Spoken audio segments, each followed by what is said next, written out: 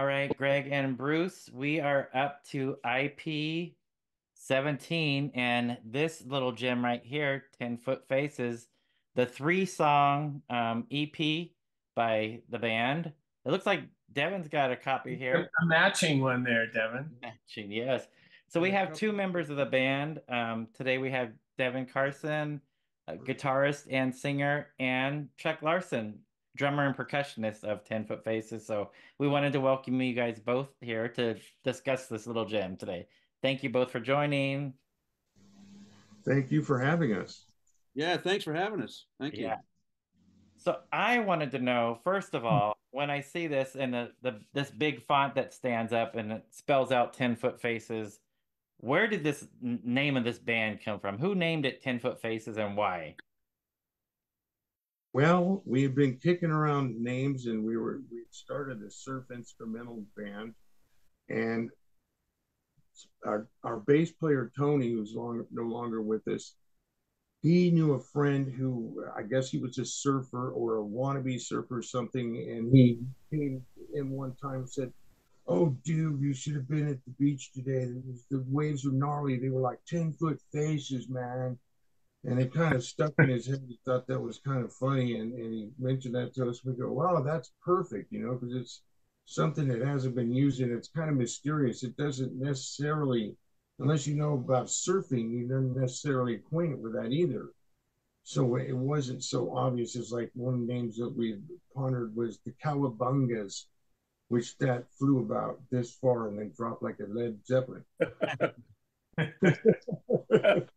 Right. Oh, perfect. I love that. Yeah, not being a surfer myself, but when you explain it, it sounds obvious from the waves.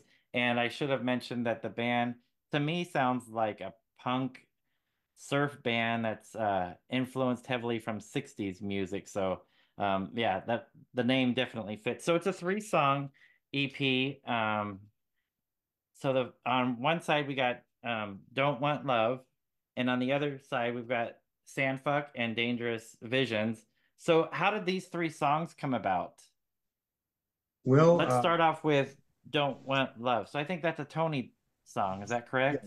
Fernandez, the bass player, wrote and sang on it, and he pretty much put the whole song together. I don't think we really had much input other than Rod coming up with the lead um, for it. Other than that, it was all Tony's creation, and I don't know what his inspiration was for. I guess he was kind of like tired of hearing like typical love songs, and so he thought he'd flip the script or something. That's my best guess, but um, we really liked it because it was a real powerhouse rocker that just knocked your socks off. When he first played it to us, we were like, "Oh yeah, that's in. We're going with that." Yeah.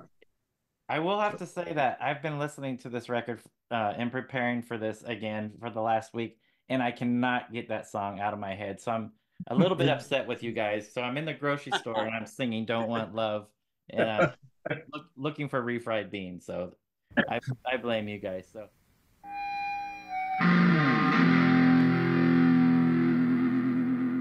Chuck, I wanted to know, as the drummer, when these songs were brought to you, like how did you come up with your drum pieces? Were you given any direction or just from feel and your own input? Well, a lot of the songs, Devin and I, we both really like surf music at that time. We were talking about it a lot. We're influenced by like the Ventures, all that stuff that was going on. So I would just pretty much play that style. If I hear a song or any type of guitar melody or structure of chords or whatever, it would, just play with whatever fits basically. And since it was like the surf oriented stuff, I would just play that style of music, and I liked it a lot. And it was just a lot of fun. Usually, what they would show me I would just follow it. It would just fall right in. Okay, okay. So you weren't given any guidance from either Devin or Tony or There Rod? might have been something, but I don't remember. I just remember just doing it, just Yeah. playing it. Okay. well, I think one of us might have said we're going to need more cowbell on that song. Perfect, And, perfect. and you see that there's no cowbell anywhere on any of the songs. That's the problem there. So Devin, we if we flip over the single to the second side, there's an oddly titled song, "Sandfuck," and I believe that this is your piece. Yeah. Why Sandfire? I honestly I can't even remember. It may have been I went to the beach with a girlfriend or something, and we never did anything on the beach, but it went through my head like, what if you were to try to do that? Like that would be kind of a difficult, messy thing to do. That could have been the inspiration, but it's it's it's very vague and fuzzy. I remember I didn't come up with the riff, and it's just I can't even recall how I wrote that song. So it's not exactly a real life. It's not autobiographical. No, not really. No, it Not was directly. Only up here. imagining if It's a things had gone for someone. fantasy. Yeah.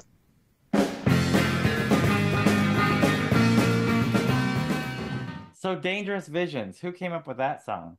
I did too. That was my when we first started out, we were basically playing all instrumentals, and that was when we had another guitar player, Steve Hansen. He was the original founding member before, and then we got Tony Fernandez. But originally it was Steve, Chuck, and I, and we were, like Chuck said, we were really into the Ventures and listening to them quite a bit. And we started it just started coming out, like we started writing songs. Some of them were really simple and rudimentary, and we listen to other stuff and say, oh man, it'd be cool if we had a song that was kind of like that in that vein or something. And I just wanted something that was kind of like maybe a little more Dick Dale-ish, kind of a little more hard-hitting than the Ventures style. So that was just something. Once again, I was just playing around, and I think I had the melody in my head, and then I kind of sussed it out. But it was a fun song because it had a lot of dynamics. There's like breaks and rhythm and boop boop, and it wasn't just your typical sing song or some surf music was very blues based. Especially like the Beach Boys kind of stuff, and 1-4-5 progressions, and then the other flip side was kind of the Dick Dale school, where it's heavily influenced by Middle Eastern or other European ethnic styles and stuff kind of mixed in there, because I think he was I believe he was You have a lot of those. You have a lot of those minor mode kind of playing. those kind of scales and stuff. So I was looking to do something that wasn't so typical and straightforward, and that was the result, because we discussed, what are we going to put on this record? And at first, I don't know if we were planning on just doing 2 songs, but we decided we could do 3 because it was short.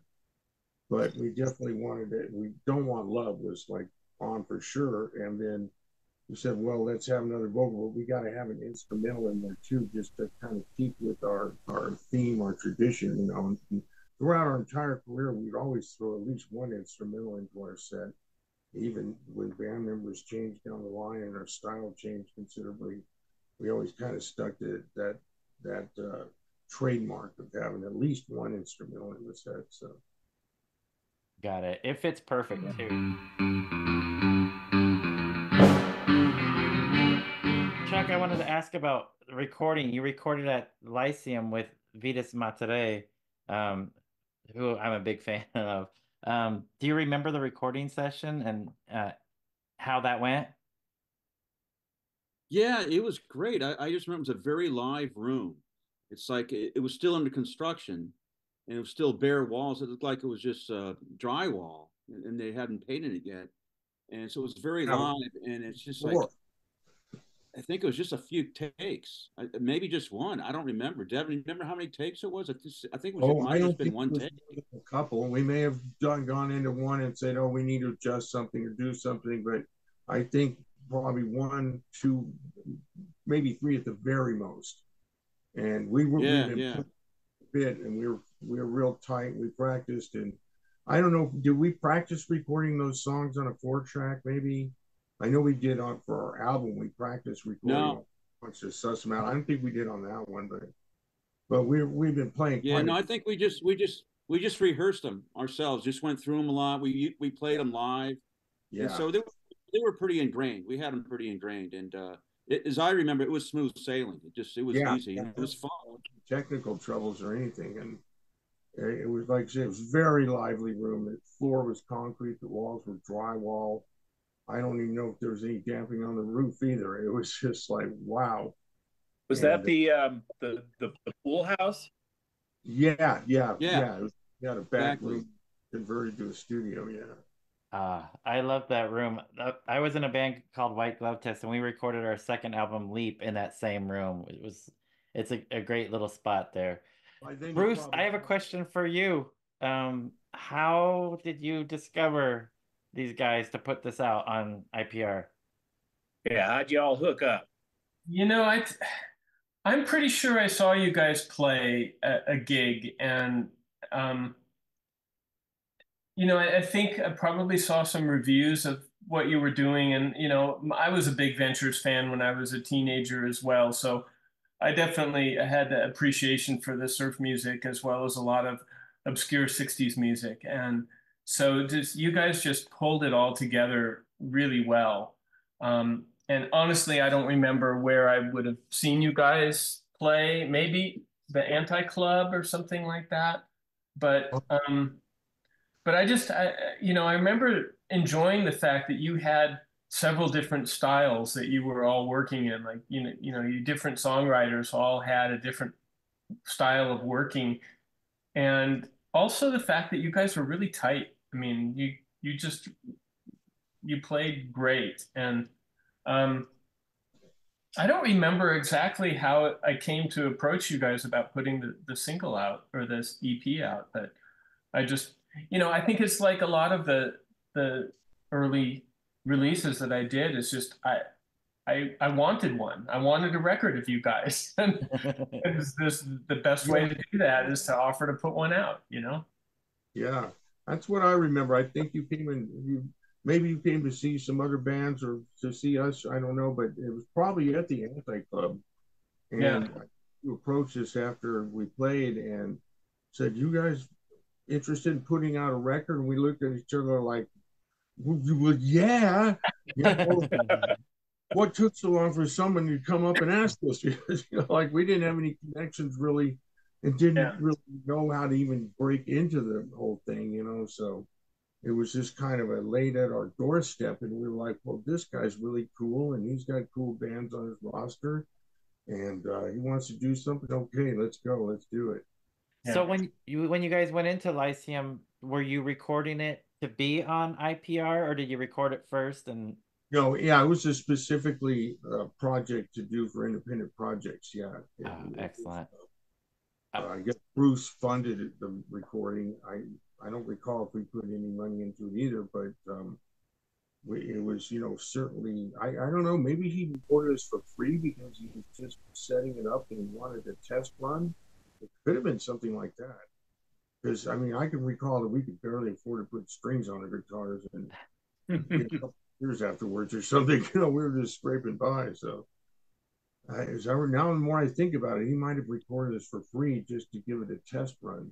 oh, Yeah, I So seem to remember something like that because Vitas was doing getting his studio built and Greg and I recorded our third Savage Republic album there, the Jamahariya Democratique album was recorded in that studio. So, um, but yeah, I mean it was a great opportunity to record with Vitas, and I like the live sound that he got. It's really yeah, Live, especially being a lively. musician, he had the sense and the feel yeah. of of how musicians were going to perform and how he wanted it to sound. And I don't think he spent all that much time for being someone who was not a full-time career recording engineer. He was pretty impressive the way he put it together. And I think we mixed it there. I can't remember now. Maybe we mixed it somewhere else. But either way, whatever he put on tape to work with, it was all there. We didn't have to do a bunch of fixing and stuff. Yeah, the sound and the tone is kind of really different. But you look at a lot of '60s recordings, and it was kind of like, well, these place sounds like here, and this sounds like that, and there you go, but it fit the energy of our music, I Yeah. think I'd rather have it little on the harsh kind of ragged edge than something kind of like dull and boxy and kind of like so many global recordings back then came out like. Yeah, it has the raw energy.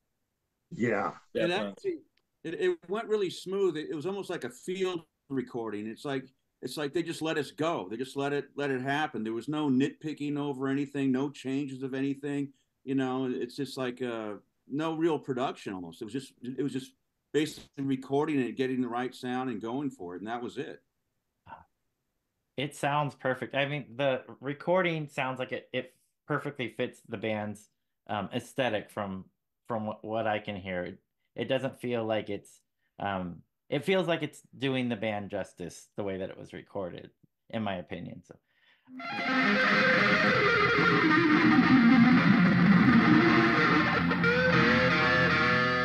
Devin, you were holding up something, and that I wanted to ask about that with the artwork. So I believe that the band worked together with Bruce to get this, and there's multiple covers. Devin, you showed it. So in the Savage Impressions book, which I like to refer to often, it shows that there are multiple covers.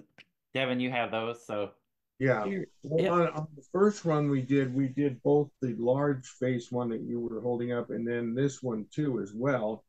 It may have been that the large one I know was using a lot of ink. Yeah. And thought, well, let's maybe we could like cut back a little here or there, but the back remained the same. So that was all part of the same run. And then later, I get apparently they all sold because later Bruce came back and flipped the script and put reverse the backside artwork on the front, and then he took the artwork from the actual disc itself and put it on the back.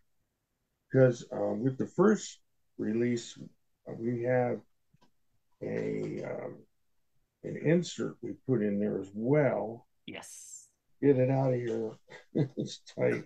I've got a copy of that too, Yeah, and which which there's includes the band Upside Down here. yeah. So Bruce, did you have uh what was your input into putting this out, and what did you think when these guys handed you their idea for the artwork? Well, I just thought I needed to do something fun with it, and so that was why I turned them upside down. And the second cover that Devin showed with the artwork that was originally on the back being on the front, the reason that happened is that somehow we ended up with several hundred extra pieces of vinyl from the pressing, Oh, not enough covers for them.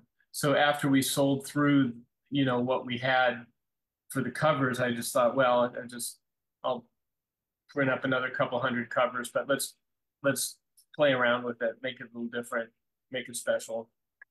I mean, that's the thing about why there's so many variations of a lot of the covers on the early independent project releases. Once I got on the letterpress, is when you're standing there hand feeding, hundreds of these through the press, you kind of want to do something different. And it's like, okay, I'm putting this on the press again. Do I want to do 200 more of the same thing I did before? No, let's play around with it. Let's do something different. Let's have fun with this project.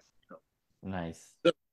So with the label with that the little rotating man, who came up with that? Because that thing is just amazing. That was Rod. That was our the other guitar player, another member who sadly is no longer with us. He was a really good drawing, like cartoon type style drawing, and I think he may have made some flip books, the animated flip books, or.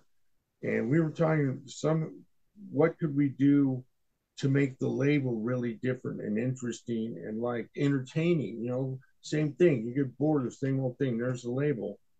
And on the back we used that. That was the picture that ended up on the insert as well. But I guess I don't know who had the concept, if it was Ron himself, maybe, of doing this rotating animation thing, and we didn't know if it would really work.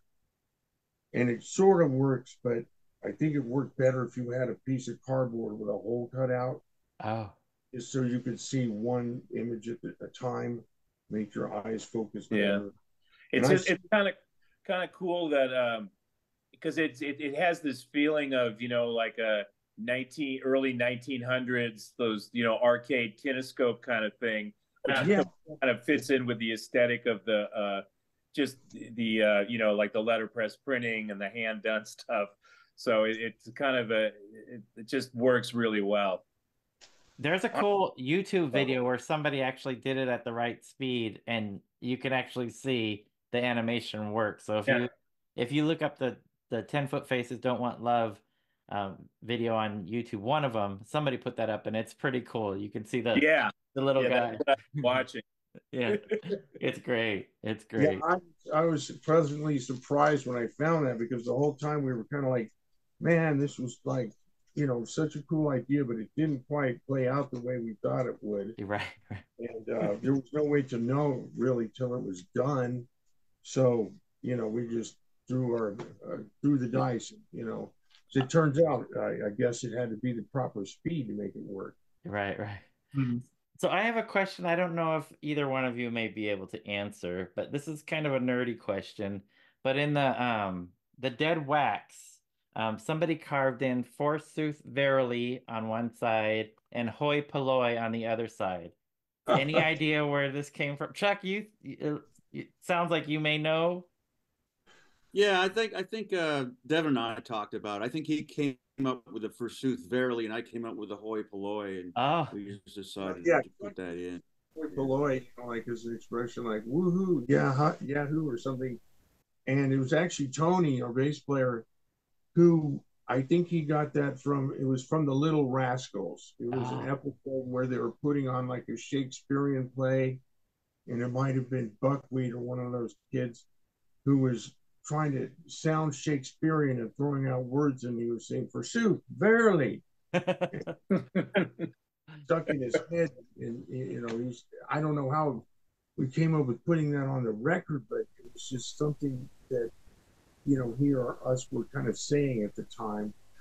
And we'd seen other once in a while we'd seen other records where somebody had written something there on the vinyl, and usually they just put a number in there or something, and we thought, well, we're just trying to draw out as much stuff as possible to just be entertaining and interesting. And like nowadays you have your digital, where they'll have a hidden cookie track or whatever they call that. So this was kind of in that vein of like, hey, let's, for people who are paying close attention, they'll find something else, like hidden little gem, to entertain them and make them wonder, what does this mean?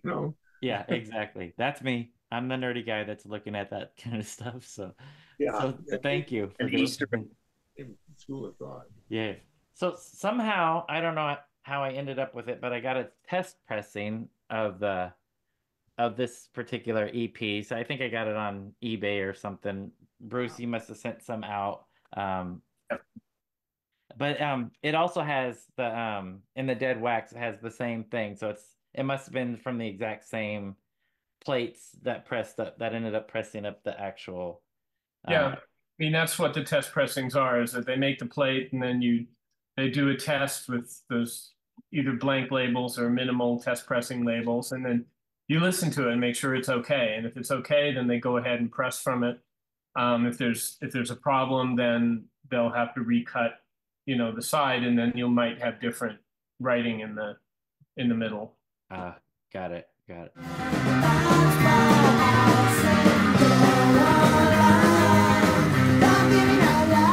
All right, well, we have a few minutes left, and it's not an IPR release, but I did want to mention this record. So this came out on Pitch a Tent Records, the Camper Van Beethoven label, also, and that started off with IPR. So there's the connection. So Days of Corn Dogs and Yo-Yos. So I highly recommend this record. Again, it's not IPR, but it's a great record. So recording that record, did you approach it any differently than you did the EP? because it's a full length. It sounds like you guys recorded some demos for that one. Yeah, we did do practice recording ahead of time for that record. I was going to say that the whole reason we ended up working with Camper Van Beethoven, because when we were working on the Don't Want Love record and literally printing the covers, their album, their first album, Our Beloved Revolutionary Sweetheart, was being dried on some other racks next to ours. And Bruce had mentioned that they're a really cool band. And when we finally heard them, we thought, oh, these guys are great. And eventually we got to meet them and they really liked our stuff. And we hooked up and we played a lot of shows with them and, you know, really good friends with them. And they started their label and asked us if we wanted to put an album out. And we were like, sure, that sounds great. And they had worked up a deal with Rough Trade Records to do the packaging and distribution. So, man, this is a great opportunity. And we ended up, we recorded this on 16 track 2-inch at the Radio Tokyo studio in Venice with um, Ethan James? Ethan James. Yeah, Ethan James, rest his soul too. And we were, you know, at that point, we've been doing a lot for quite a few years. And we were real tight, but we did do a 4-track test practice recording of all the songs and to work out all that stuff because we knew we'd be on a tight timeline in the studio.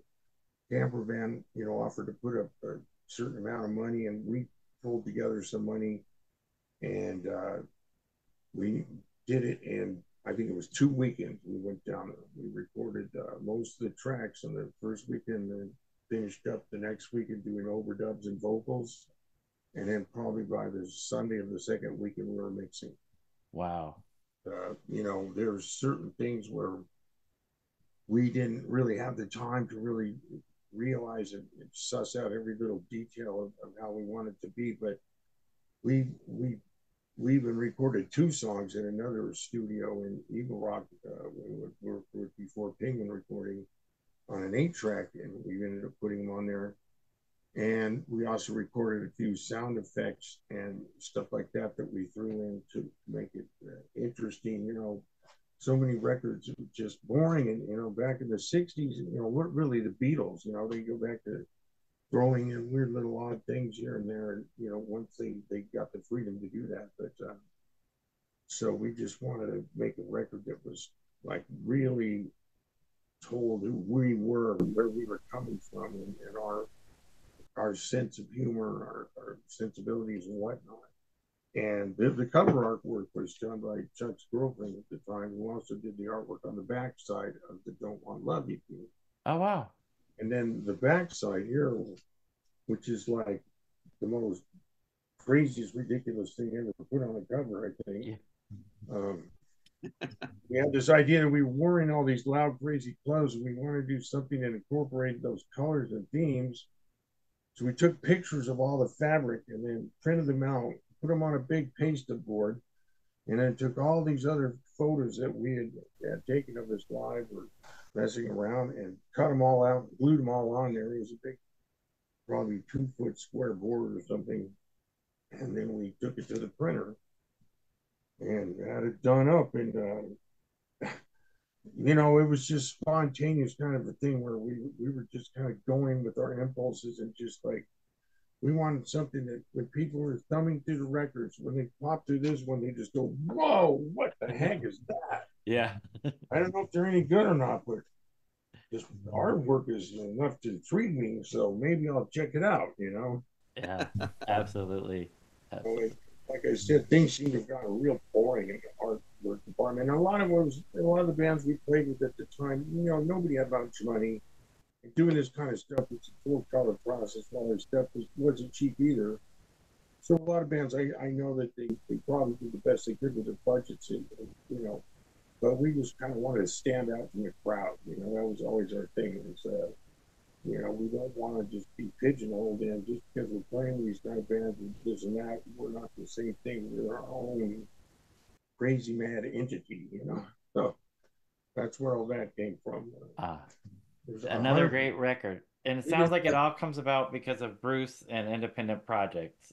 Even the follow-up Yeah, album. it was great Pigeon with Bruce because he gave us free reign, to do our ideas and stuff. And Camper Band, they were just as great to work with because they were coming from the exact same place we were doing, working band and all that, and knowing, just how everything worked. They were very sympathetic to our ideas and how we thought them. So it was really good partnership. Excellent, excellent. So we got about 2 minutes left. I wanted to thank you, everybody, for joining in.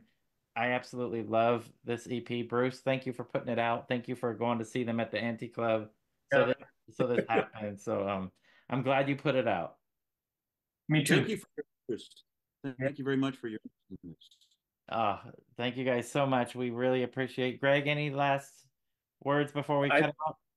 I think that pretty much covers it.